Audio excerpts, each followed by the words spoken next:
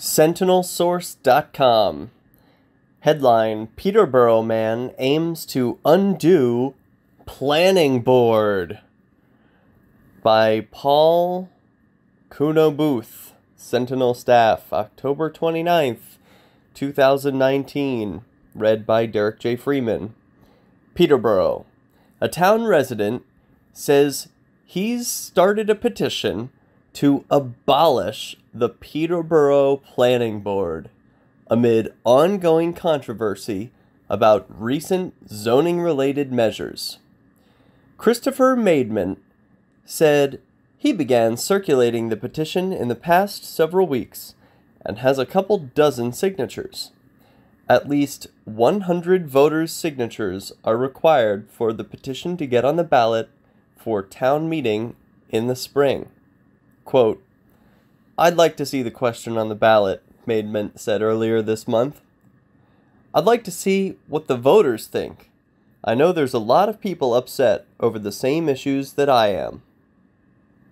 Maidment said he has been frustrated by recent actions of the planning board or individual members, including last year's failed zoning overhaul proposal and the fallout this year over a citizen-submitted proposal to repeal certain recent zoning changes.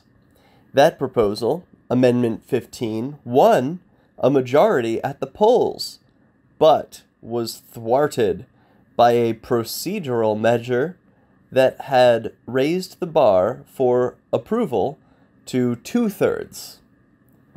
Planning Board Chairman Dario Carrera declined to comment Monday, saying he hadn't seen the petition to abolish the board.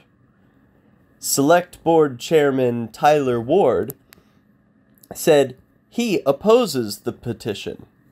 Quote, "I think it's a good idea to have a planning board in town," said Ward, who is the Select Board's representative on the planning board.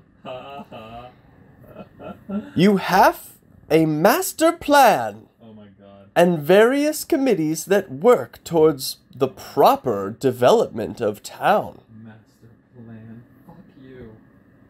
Among other functions, a planning board approves site plans and subdivisions and drafts the community's master plan, The master plan. Fuck you. which guides local development. It can also propose zoning amendments that appear on the ballot for town meeting. Peterborough's board has 6 elected members, plus 1 member representing the select board. The New Hampshire Union Leader and the Monadnock Ledger Transcript reported on Maidment's petition effort earlier this month. In New Hampshire, state law gives a town's legislative body, i.e. voters at town meeting, the power to abolish the board. Quote, "The effect of abolishing a planning board is that all land use control activities performed by the board will cease upon the effective date of the abolition." Guidance published by the New Hampshire Office of Strategic Initiative says, quote, "Existing zoning ordinances remain in effect for no longer than 2 years from this date, and no zoning amendments can be made in those 2 years. The state office strongly advises against taking such a step." Quote, "OSI does not recommend that planning boards be abolished," its guidance states in bold. "OSI strongly recommends that before any decision is made regarding the abolishment of a planning board, the board enlist the advice of their town attorney and consultants to fully understand and appreciate the ramifications of abolishment. You're retarded. The statute that describes what happens upon abolition of a planning board is just 2 sentences. But it seems to mean that local land use controls disappear and, quote, one could build anything, anywhere. No! So long as it doesn't run afoul of a separate regulatory system like building codes or wetland regulations, according to Michael A. Class, principal planner for the office's Division of Planning. There's not much precedent to clarify the process, because it rarely happens, according to Class.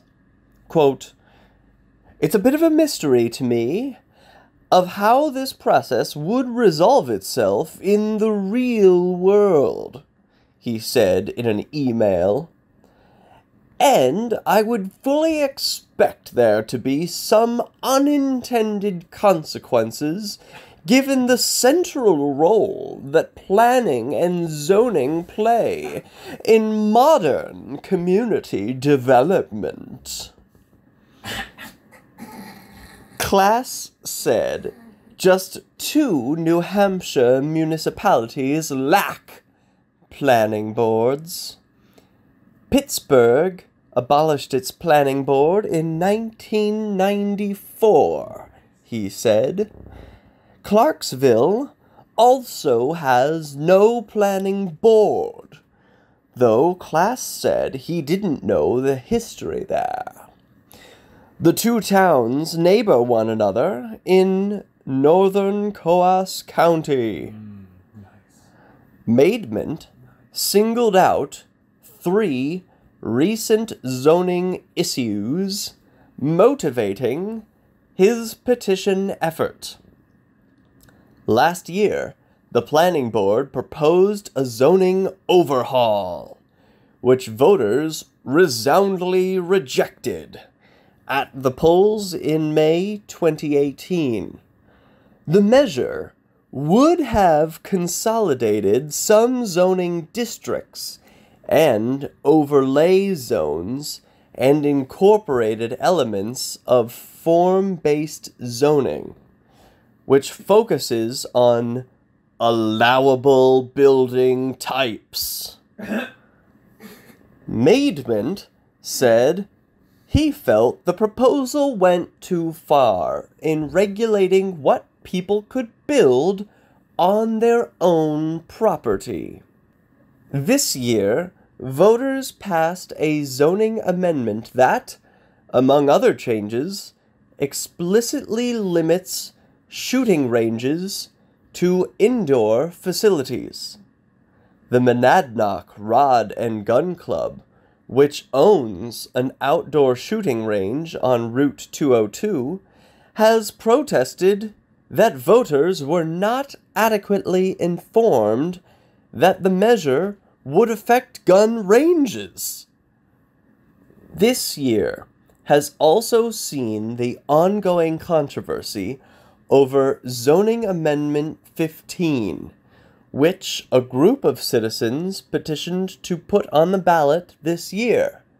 The amendment would have abolished one newly created overlay district and modified another. The Peterborough Planning Board opposed it.